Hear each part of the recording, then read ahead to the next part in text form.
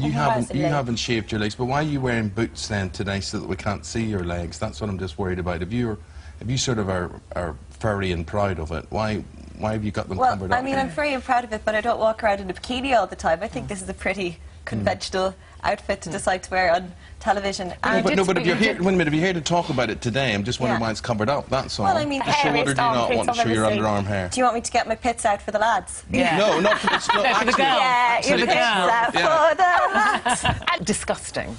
I feel horrible because Eamon's so lovely, but I personally, I love being... I haven't been in a relationship for 3 years. I've lived on my own. I don't do it for my husband or because I haven't got one, or my boyfriend.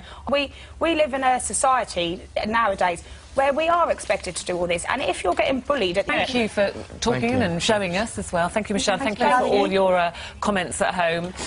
We could help shave your debts now. That's very good. I know, couldn't resist it, sorry. There's our competition. There's a hair-raising 80 grand